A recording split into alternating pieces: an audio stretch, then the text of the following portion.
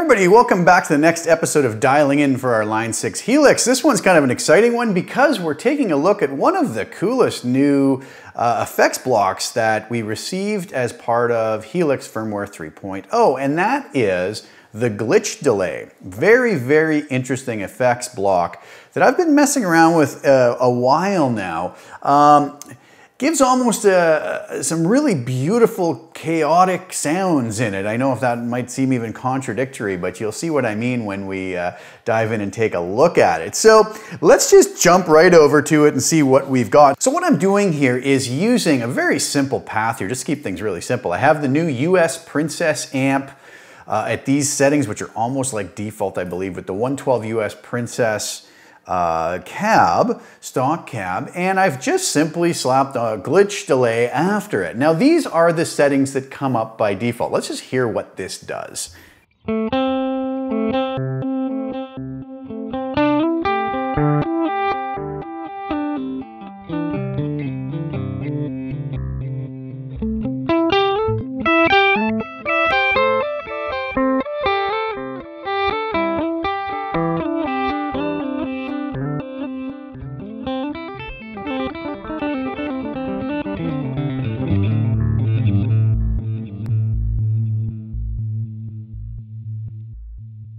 So just at those settings, some pretty interesting sounds. Now, what you're going to notice about this is there's a certain randomness to a lot of these settings. Even when you understand the parameters, it might be kind of tough to get this to do something that you sort of pre-planned out, as some of the settings are designed to just kind of randomize the outcome, which can be really cool and give some really neat effects. So let's do this. Let's take a look at what each parameter does, okay? And I'm first and foremost, what I'm going to do is I'm going to come in and take the delay div, feedback, slice feedback, shuffle, octaves, reverse, and smoothing all down to 0. Turn the trails on, not that we need it, just because I'm not going to be switching off of this. And we'll talk about some of the simple features of this delay. We have our time, which is going to be like any other delay. Delay time, which we can do in the standard setting here, stock setting is 1 second, but I can go all the way up to 4 seconds with that, and all the way down to 10 milliseconds. Or I could just switch this over to note sync, which is what I'll use today if we want something timed with a specific tempo.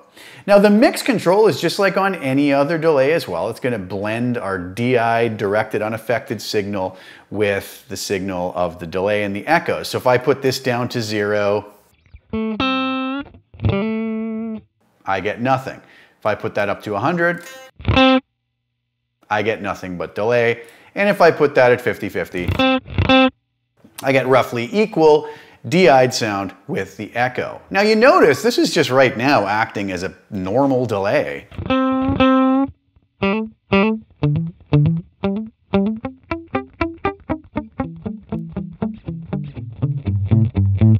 Okay, I could add feedback into that, which is just going to give me more delayed repeats.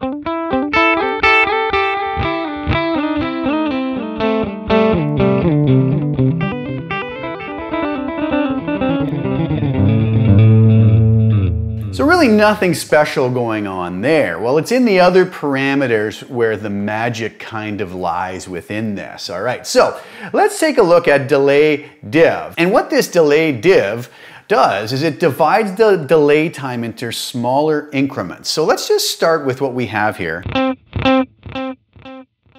If I raise that up,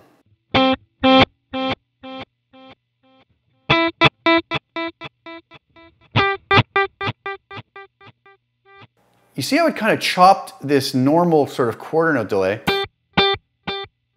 It's very predictable and lands on the beat. I'm at 120 beats per minute, mind you.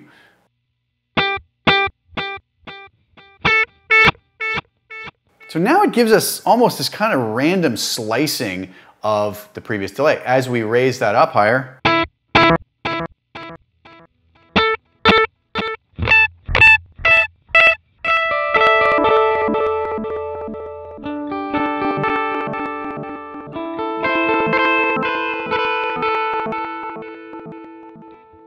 back to turning that off. Very predictable. If I go way up with it.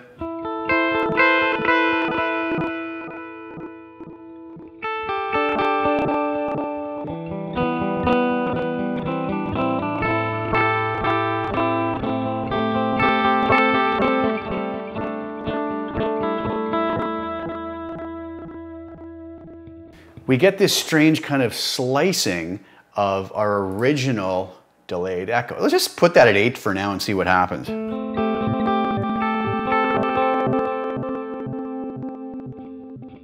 So we can hear these echoed repeats are kind of sliced up. All right, so then we go and we see something called slice feedback. And I'm just looking at the release notes here to make sure I'm describing these all correctly. It says controls the number of repeats heard for individual slices. At higher values, you could call this a super chaotic feedback. So as I bring this in, those slices that were created are now going to get more and more repeats as well. So let's listen to this.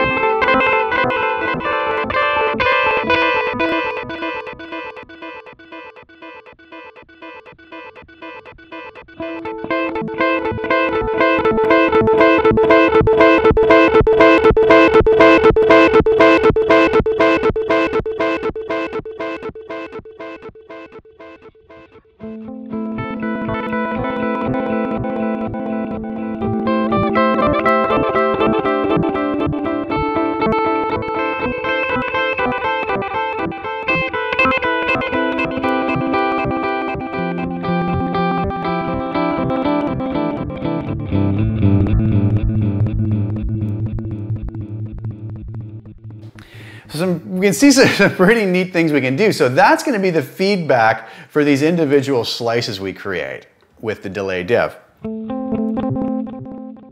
As we see there, it's not as chaotic. Okay, so now let's give a little bit of that for now. Now the shuffle control determines the likelihood of repeats shuffling or reordering. So instead of being so organized, I guess they're going to kind of maybe get out of sequence. Let's see what happens with that.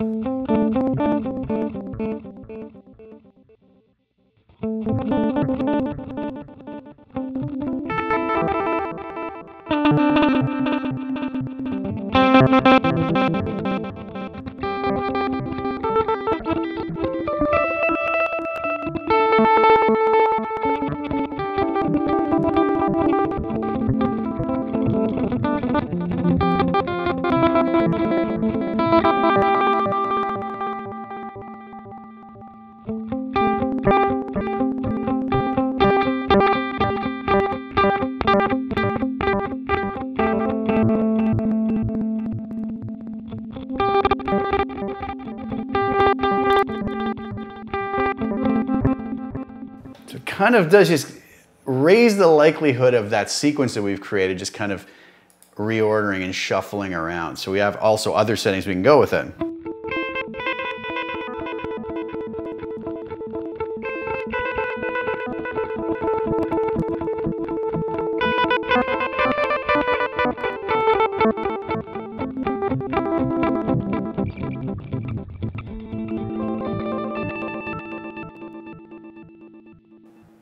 All right, so pretty interesting stuff there. So now we have an octaves control, and the octaves control determines the likelihood of the repeats playing back an octave higher or lower. So this is kind of random stuff here. So here we hear it.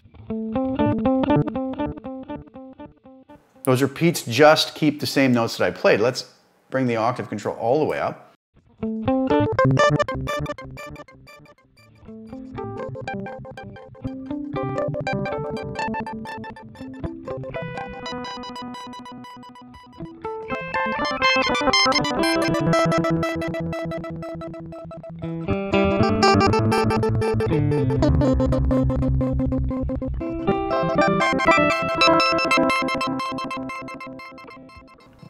Very big difference from when we have none of this play with the octaves or the pitch.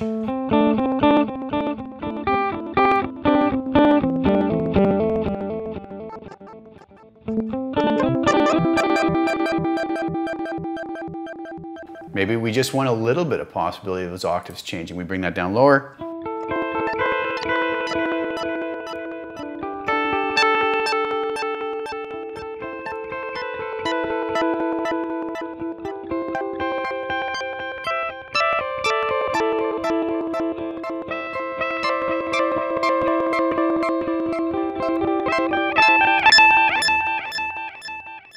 Really interesting stuff, and so many possibilities with this. Now we have a reverse control, which determines the likelihood that the repeats are going to play backwards. Okay, and this is a really cool control. Let's go up with this all the way.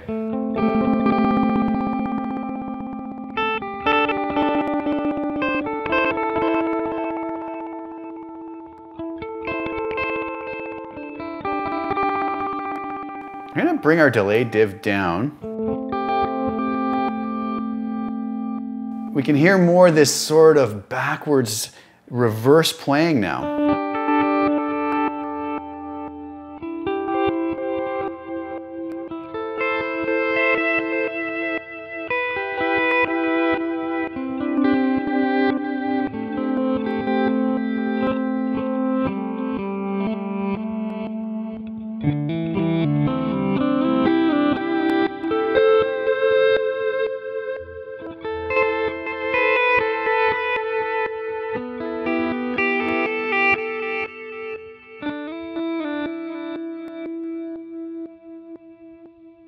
Pretty neat stuff. And the neat thing with this too is I have the mix control 50%, but if I just wanted less of that, bring that way down.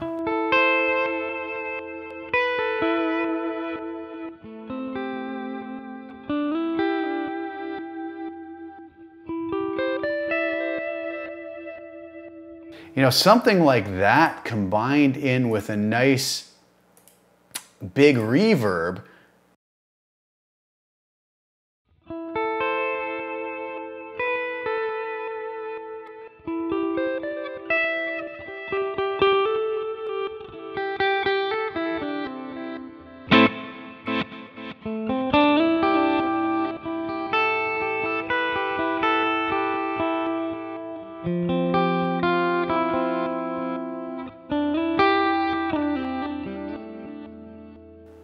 Some really beautiful stuff in there. Let's turn that reverb off. So we got some really neat things we can do with the reverse function on that. And really cool thing to do would be to bring that feedback up maybe, go with mix on 100%.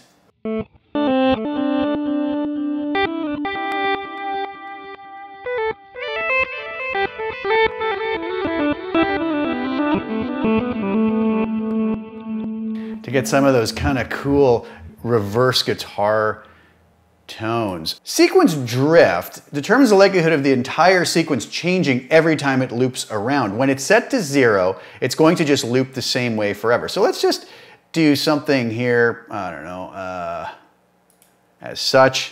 So let's see what this does.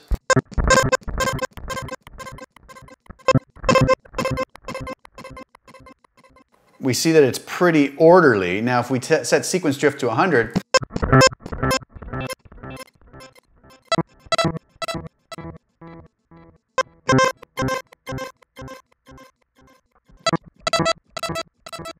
that stays very solid and predictable.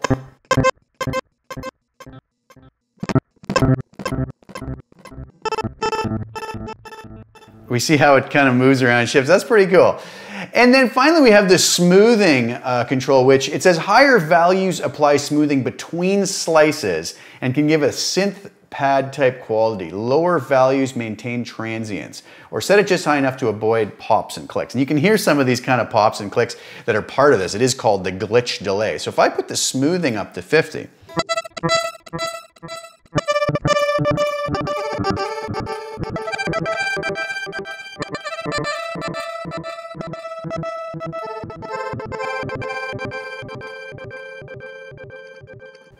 I bring my mix back down to 50.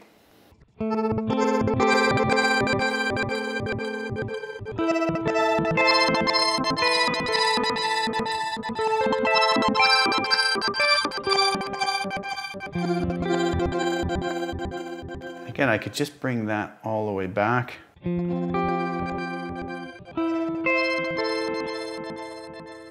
Add some reverb in with that.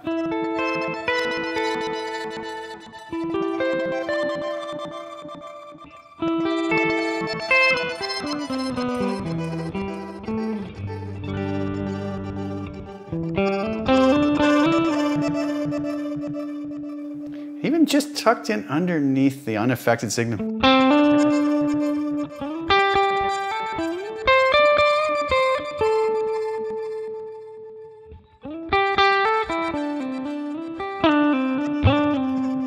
Almost gives the effect of playing over some sort of synth pad, right?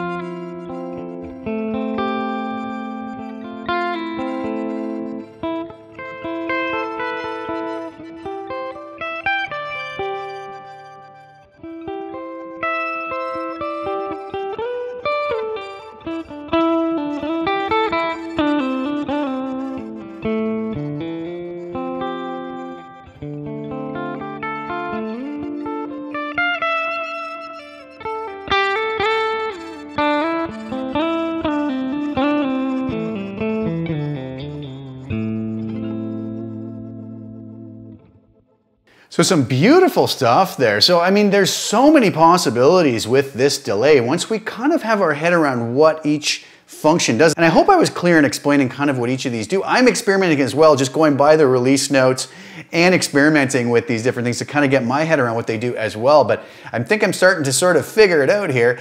You know, we could do some really cool things where we don't have to use all of these features, right? I could just say, maybe I want, like I was showing you before, a nice sort of backwards effect where I set the delay div to 1, reverse up to 100, you know, feedback to 60, and then my mix really high to 100%.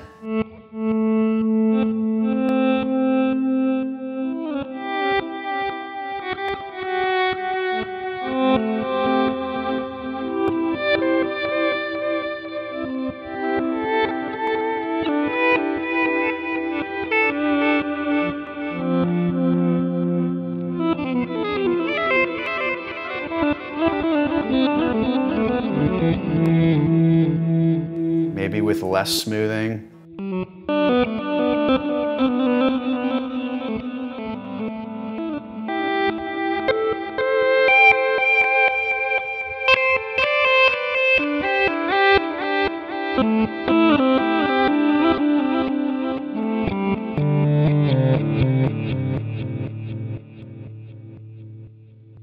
So some really beautiful atmospheric type sounds, almost synth-like in some ways, you know, or we could go with something that's going to be way more chaotic than that and just kind of add in a lot of the randomizations, you know, a little less reverse, see what happens.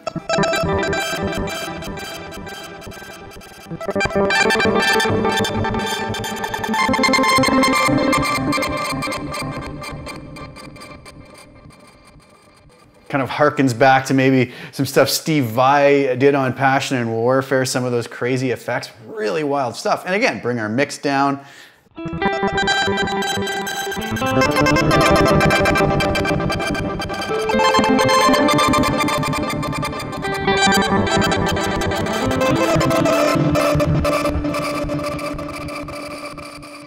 Maybe we want it just as a real sort of pad underneath.